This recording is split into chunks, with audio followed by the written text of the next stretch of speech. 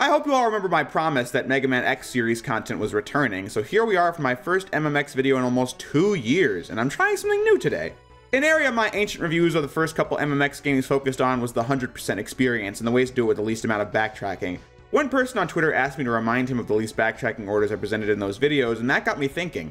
It would be a pretty cool video idea to go through the X games and make a dedicated video about how I play each game to completion. I see no better place to start than one of my favorite games of all time, Mega Man X for the Super Nintendo. A game that has the word classic oozing all over its iconic level design, power-ups, soundtrack, mechanics, and story. I mean, think about it. Before this, Mega Man had 6 games that were basically the same game over and over, and this game took that foundation and made something so fresh and new out of it. There was no template on how to do this kind of Mega Man game. They just took a shot in the dark and produced one of the most iconic Super Nintendo titles of all time. With that said, how do I play Mega Man X1 with 100% completion and the least amount of backtracking? Well, let's begin and find out the answer, my Maverick Hunters.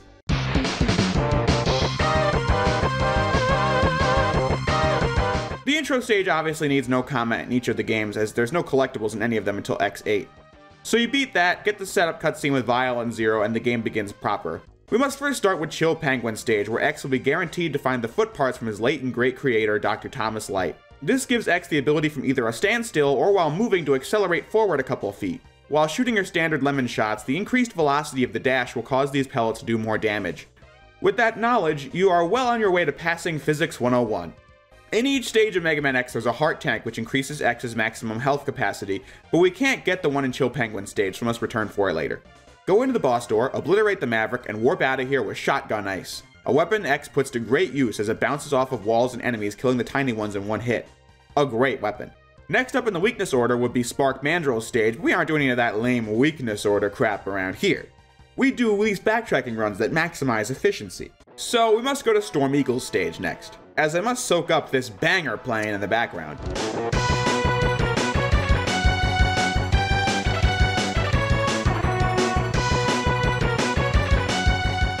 Damn, that's good right there. I could listen to it all day. Anyway, ride these platforms to the top and use the dash, which I think is most comfortably mapped on the L button, to jump to the left-hand side of the screen, and here you'll find the first heart tank.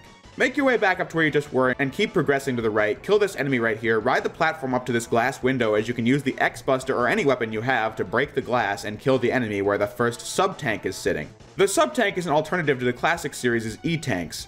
There are 4 sub-tanks in the game, and by collecting health pickups while your health is full, you will fill the sub-tank with energy which can heal you. But be warned, using the sub-tank will drain the entirety of its energy, regardless of how much health you actually needed. Back to the game, move throughout the stage, keeping the bottomless pit in mind. As you get to this tall beam, on the opposite side you have what looks like it needs fire to be destroyed, but these tanks can be blown up with the X-Buster just fine, and behind them lies the head parts, which X can use to bust blocks, which comes in handy in the unaltered version of Sting Chameleon stage and at the next level. Beat up Storm Eagle, and you're granted the Storm Tornado, which plows through almost everything in its path, just not to the game-breaking degree of the Metal Blades in Mega Man 2. As we must make haste to Flame Mammoth's level. Here you can use the combination of the foot parts and the block-breaking head parts to gain access to the arm parts. Although be careful, this part does require precise timing. The arm parts allow X to charge his X-Buster to a 3rd level and to charge all his special weapons for an extra ability. If you don't get this here, you get it from Zero in the first castle stage. However, we are going to need it for many more upgrades, so we must get it now. Since we beat Chill Penguin stage, the Magma and Flame Mammoth stage has been completely frozen over, allowing you to walk over and grab the heart tank, the second out of 8. At this point, where the obvious inclination would be to move right, move left to the far side of the screen, you'll find the second sub-tank as well, which you can get with the foot parts. Killing Flame Mammoth will grant you Fire Wave, which wrecks obstacles in Armored Armadillo stage. As we must now use this weapon to go back to Chill Penguin stage and grab the heart tank as we get this ride armor and use the extended jump time right here to get to this higher route and use Fire Wave to destroy these igloos that house the 3rd heart tank. At this point, many players now visit Spark Mandrill stage, but nope!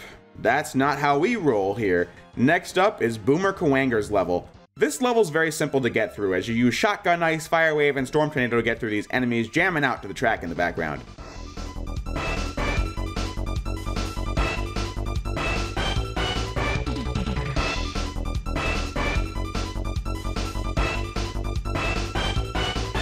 Right before the final tower climb at the end of the stage is where the only collectible of the stage resides. You can get this by using Kuwanger's weapon itself, however this would require a backtrack, so what we're going to do instead is use the arm parts to charge up shotgun ice to create a platform to slide on and use it to jump at just the right angle to reach the ledge and get the heart tank. The 4th out of 8. From there, it's just a matter of beating the stage, as we now must make our way to Spark Mandrill's factory. Since we beat Storm Eagle earlier, his plane has crashed into the factory, which causes a power shortage and the first mini-boss to be neutered because of it. But anyway, in the early parts of the stage, make your way to the bottom half of these ladder rooms and you'll find the 3rd sub-tank sitting behind this wall that you must use the weapon we just got, Boomerang Cutter, to grab.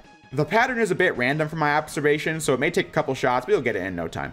Boomerang Cutter is an option for getting the heart tank towards the middle of the stage, however using the dash to leap from this wall at the right time will also allow you to get our 5th heart tank and progress to the boss fight as we tear him limb from limb with his weakness, Shotgun Ice.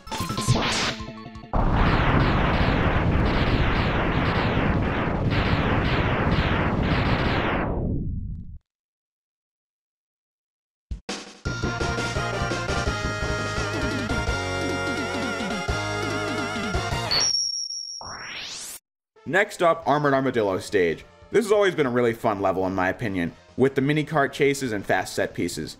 The beginning of the level is a great way to grind for sub-tank energy, as these bats love to drop health for you, as the red bat returning from the classic series usually carries extra lives, which will come in handy in just a few minutes. Back to the collectibles of this stage, when you make it down to this point where the mechanoid starts to chase you from behind the wall, make sure you can get behind it, as where it came from houses the 4th and final sub-tank. By contrast, towards the end of the stage, you're chasing the same model of robot, but you need to destroy it quickly, most effectively done with Fire Wave from my experience. Doing so will leave the cavern intact, allowing you to easily jump up and nab the 6th heart tank, allowing us to progress to the boss fight where his armor is torn off with his weakness, Spark Mandrill's weapon, Electric Spark.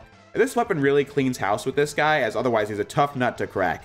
But with the right tools at our disposal, he shall fall like all the rest before him. Only 2 stages left now.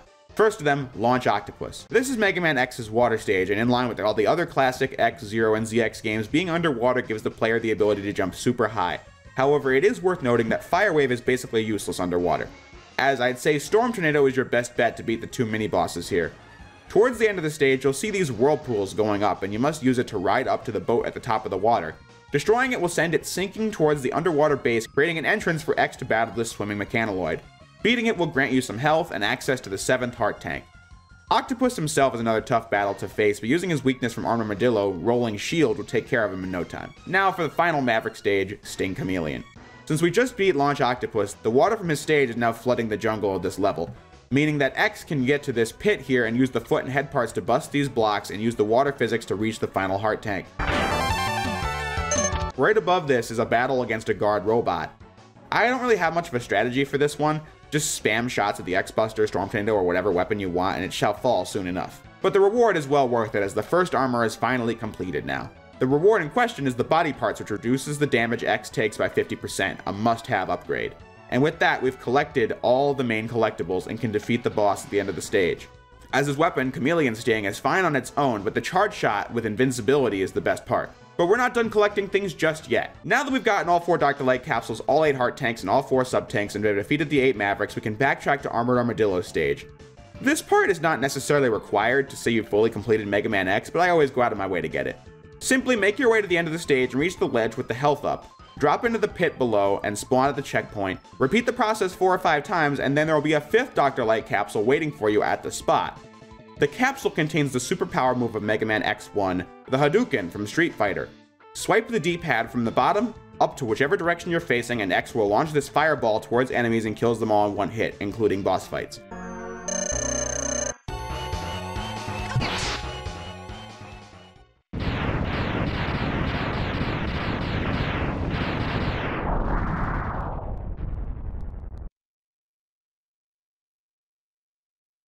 However, you can only use it at full health, so there is a trade-off here. And with that said, you've collected all the power-ups in this game. If you've made it this far, Sigma's Fortress shouldn't be much of a problem. As a bit of advice, to use the Hadouken on the bosses here, I'd say you should wait until some of their attack cycles have already begun, as this will give you a better shot than firing when the health bar is done loading. Some Maverick refights are also best Hadoukened after using their weaknesses on them for one hit, like Spark Mandrill and Armored Armadillo. And with that, you've made it to Sigma Stage 4, which does it right. It's just one vertical hall with enemies infinitely respawning for you to farm health for your sub-tanks, and then the boss fight begins. Shotgun Ice, Electric Spark, and Rolling Shield are their weaknesses respectively, and with that, You've conquered Mega Man X.